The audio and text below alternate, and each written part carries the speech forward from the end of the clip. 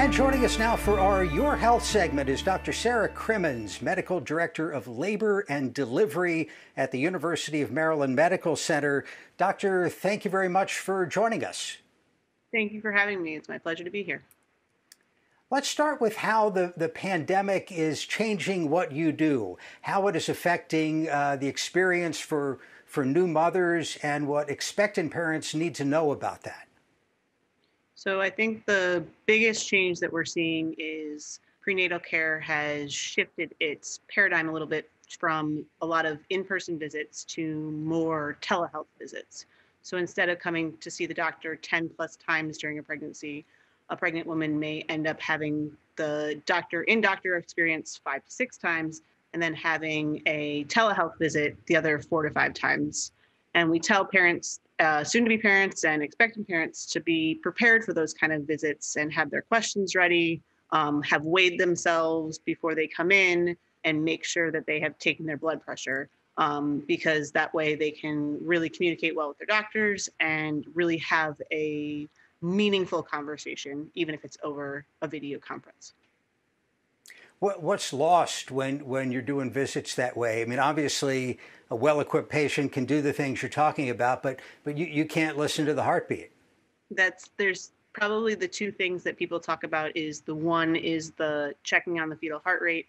The other thing is when they do come in, a lot of times their significant others are not invited, so that them seeing the pregnancy or hearing the heartbeat is something that is a little bit lost. And we try our best to do that over media and things like that. But that experience of experiencing the heart rate in person is something that the patients are talking about that their significant others are lacking. What about in the hospital, the delivery experience itself? How has that changed because of COVID-19? So the biggest change in the delivery experience is there's the less of a number of visitors. So we used to ask only 2 to 3 visitors come for delivery.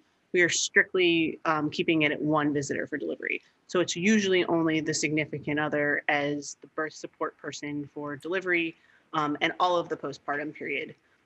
Usually we don't ask that visitors don't come and go. It means that grandparents, aunts, and uncles can't come to the hospital and see the baby right after it's born. They kind of have to wait for them to come home. And that's really just for the safety of the baby and the new mother, to kind of limit that traffic and make sure that everybody's safe and healthy. Was there a notice, some sort of advice from the CDC at some point that nobody should come, that the new mother was going to be by herself? So that type of advice has never been strongly suggested. There have been points in the last 4 months where, because of the hospital regulations and for safety and security of both the mom and the baby, that some hospitals have chosen to exclude visitors. But for the most part, we all know that a birth is a family experience, and we try our best to make sure that at least the significant other or one birth coach can be part of the experience to make sure everybody's safe and healthy and have some sort of positive experience from this. What about testing for coronavirus? What's the experience been?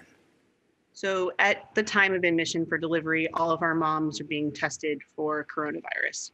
The reason is for the safety of the mom as well as the safety of the baby.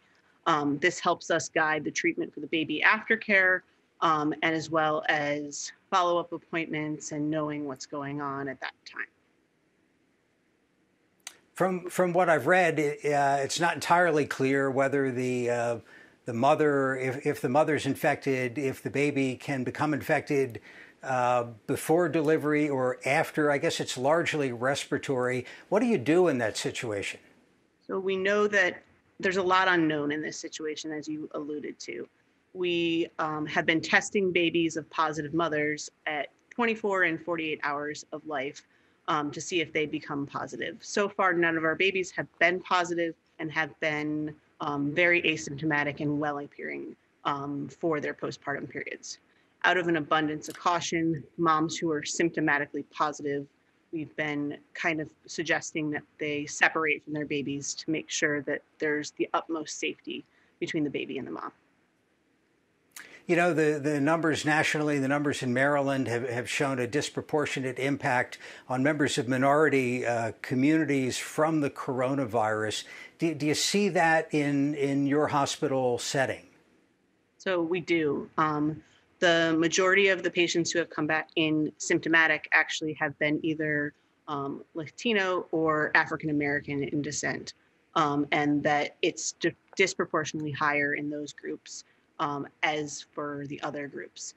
There's a recent study that came out that said up to 70% of the pregnant women that have been diagnosed with COVID and hospitalized were either Hispanic or Black. Advice to expectant mothers. I mean, what do you do? I mean, everybody knows the common advice about distancing and masks. If you're protecting or social distancing for two, how do you think about that?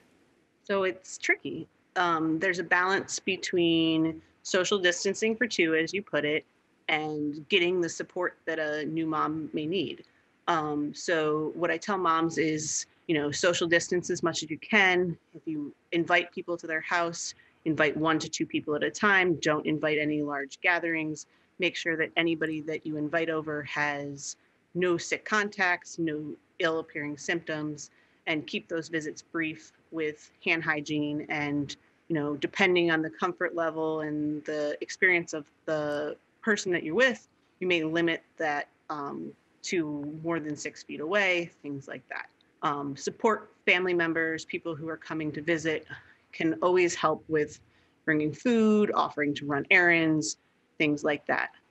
And making sure that moms really have that support as best we can give them in this time where there's so much unknown, and just making sure everybody's safe. Yeah, I guess, everybody wants to see the new baby, hold the new baby. But also everybody's highly concerned, about this situation. Even if the data would say that young people aren't affected, I mean, what are the numbers like for newborns? So the numbers for newborns are actually pretty rare that they get infected. We do know that children under the age of 12 months have an increased risk of severe disease in reference to older children. So if they do get sick, they tend to be sicker, but they very rarely get sick. What about the psychological side of this? We know that a lot of new mothers have postpartum issues with depression, mood disorders, that sort of thing. And this is an especially stressful time. I mean, you would just assume it contributes to that, does it? Yeah, so we know that about 1 in 7 mothers get diagnosed with postpartum depression. So how will such an uncertain time change those numbers? Probably will disproportionately rise them. We know that anxiety disorders at this point are higher than they were 6 months ago, especially postpartum anxiety. I think that family members, friends of people who are having babies during this time need to really watch them and look out for them, and make sure that you're doing those mood checks for your loved ones and your friends, and making sure that you can help in any way you can, even if you can't visit, but a phone call or, dropping some food off at the door and checking on them is really important during these times. Last thing I want to ask you, when the coronavirus started and everything was, suddenly locked down, you saw a lot of speculation in the news that 9 months later, we're going to have a baby boom. Is there any way to forecast that? I think only time will tell, obviously.